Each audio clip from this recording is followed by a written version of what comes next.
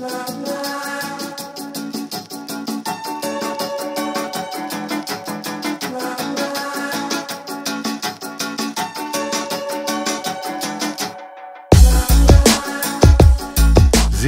back with another install. Today we're going to take a break on the 350Z and we're going to work on this 2001 Pontiac Bonneville. We're going to replace the window regulator on the driver's side rear. But this also applies for a Buick LeSabre, Pontiac Grand Am, and most of the GM cars are very similar. So this will hopefully help you if you've got one of those cars. But specifically, we'll be working on the 2001 Pontiac Bonneville rear regulator. So let's get started.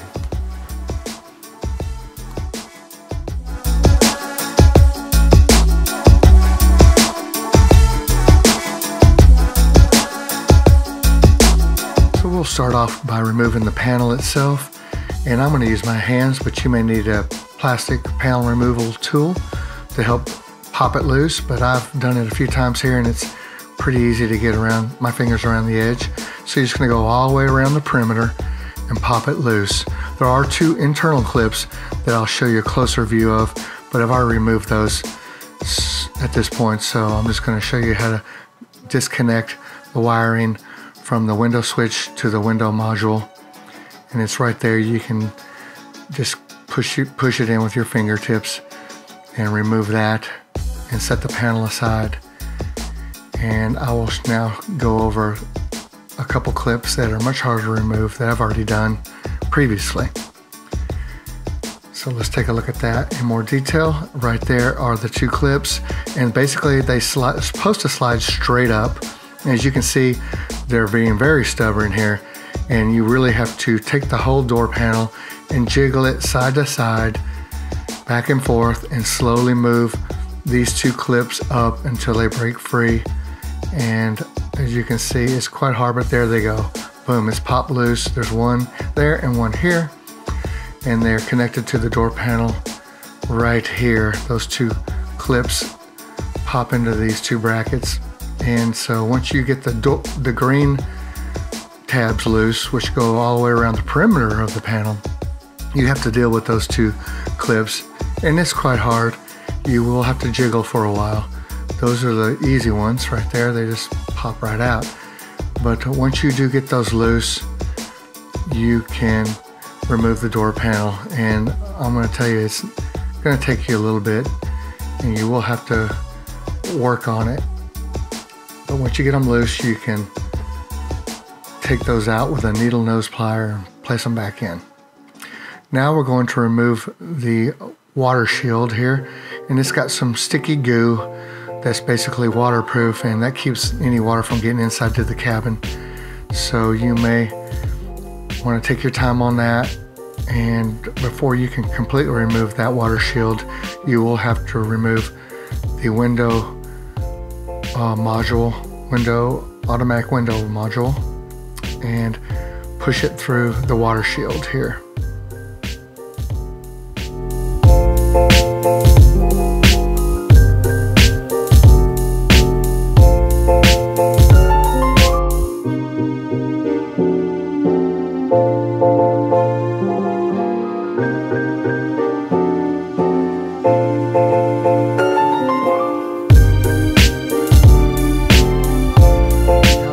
The water shield off, we have access to these two 10mm bolts through these holes right here. Here's one.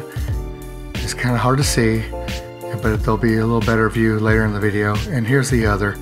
The window has to be pulled all the way up, so you may have to manually do that to access these two bolts.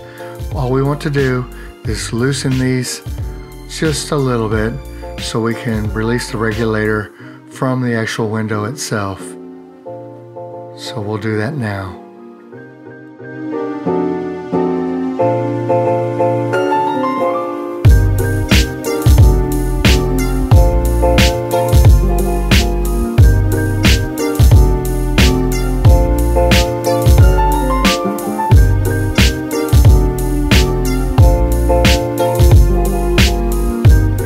Now we're ready to remove 3 10mm bolts that hold the window regulator and motor assembly into the door frame. So those come out relatively easily, but you may need a little help on actually pushing the regulator out of the door frame, and I'll show you how to do that in just a second here.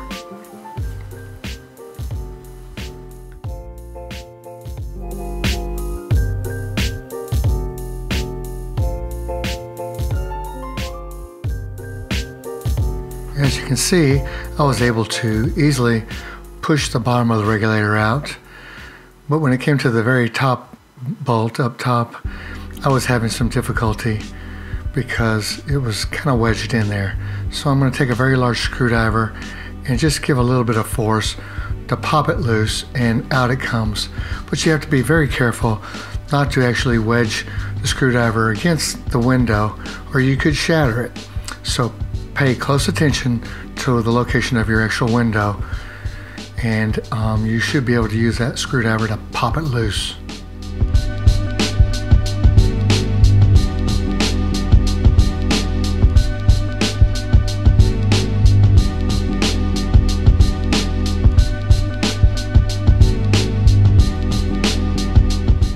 Now we have easy access to remove the window regulator and motor assembly through the right side of the panel. As you can see, it comes out relatively easy, and all we have left to do is disconnect the wiring from the motor itself.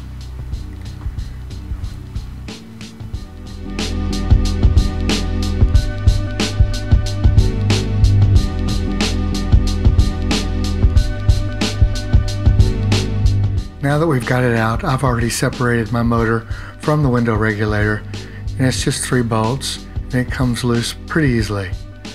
Since my regulator was broken, I'll be replacing this part, but you can also replace the motor as well if you have an issue with that. I got a new regulator from Auto Parts Warehouse at a reasonable price. I believe it was around 64 bucks, something like that. And it also came with some clips for the door in case you've damaged any when you were taking the panel off earlier. We will be pulling the window up, but I want to get back to the regulator. So what we want to do now is take the window regulator and push the bracket that mounts to the window all the way up, because we have the window all the way up. So once you get that done, we're really ready to reattach the motor to the regulator. So what we want to do is actually just apply a little grease around the splines so the window motor can slide in relatively easy into the regulator. Then we're going to bolt the window motor back down again.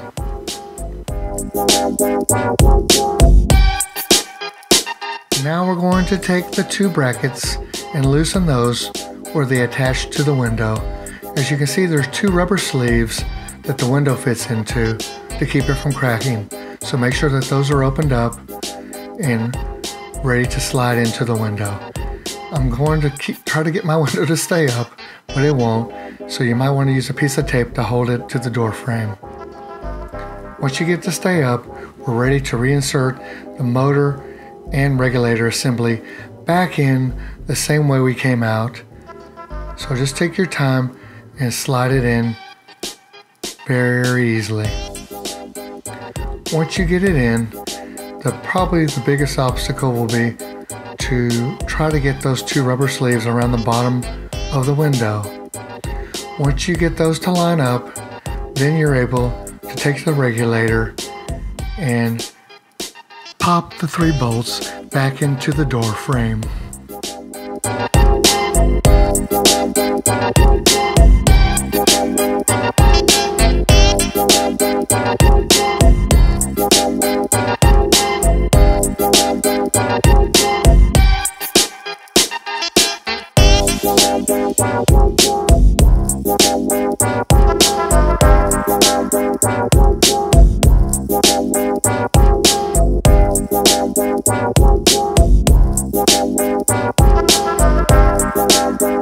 After a little bit of work, I was able to get all 3 of the studs back in the door frame, and now you're ready to put the 10mm nuts back on and tighten those up, and just check to make sure that the sleeves are around the window correctly. Once that's completed, you can reattach the electrical fitting to the window motor.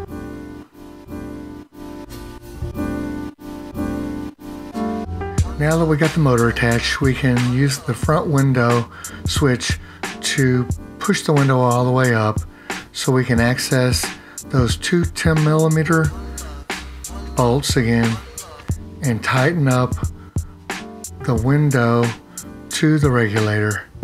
Of course, you want to be very careful not to over tighten and crack the window, so just snug it up, and we can check later to make sure it's snug enough. I'll show you how to do that before we're done.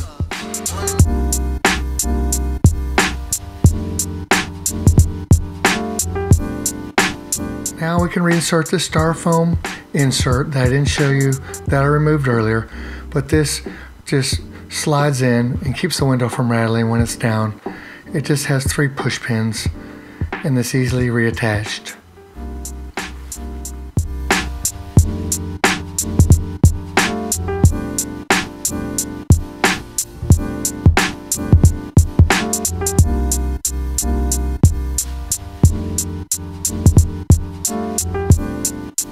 Now we're ready to reattach the water shield, but before we can do that, we need to grab the window module and slide it back through the water shield. So go ahead and do that now. And we're going to slide it on through, and then you're able to put the water shield back on.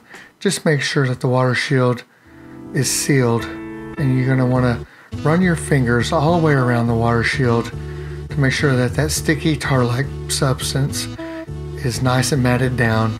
There's also 2 push pins that attach to the top of the water shield.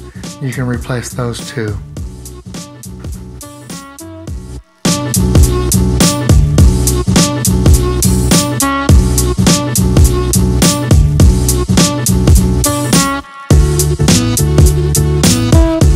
Now that you've got the water shield properly matted down and sealed all the way around the door, we can go ahead and reinstall the window module back onto the studs and take the 10mm nuts and tighten those down.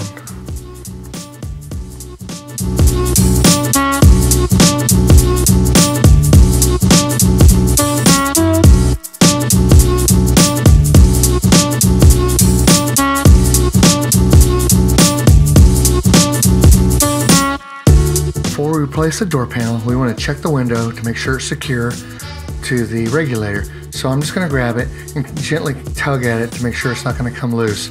If it does, just peel down the water shield and tighten up the 2 nuts on the regulator a little tighter. But mine seems to be pretty good, so I'm going to leave it there. And now we're ready to reattach the door panel.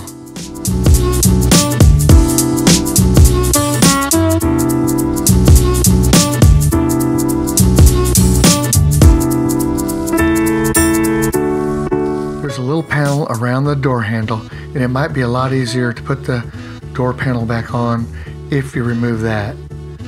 So now we're going to try to align a thin metal lip that's at the top of the door panel and slide it down into the ridge along the top of the door.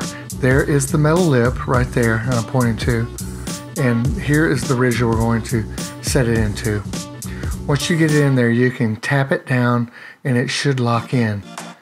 So mine locked in pretty easily. I got lucky the first time. You may have to try that maneuver a couple times before you get to click in. So now we're aligning all of the green tabs, and once we get them all aligned, we're going to click them in one by one to secure the door panel back to the door frame.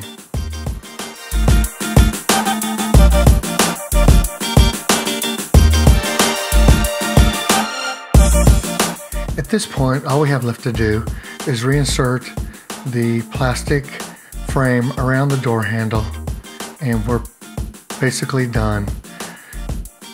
you can sit back and congratulate yourself now because you just saved a whole lot of money. And it really wasn't that bad, was it? So I hope you enjoyed the video. I hope it helped you out. And as always, please like and subscribe. And Z-Speed will be back soon for another video. Until then, keep on repairing.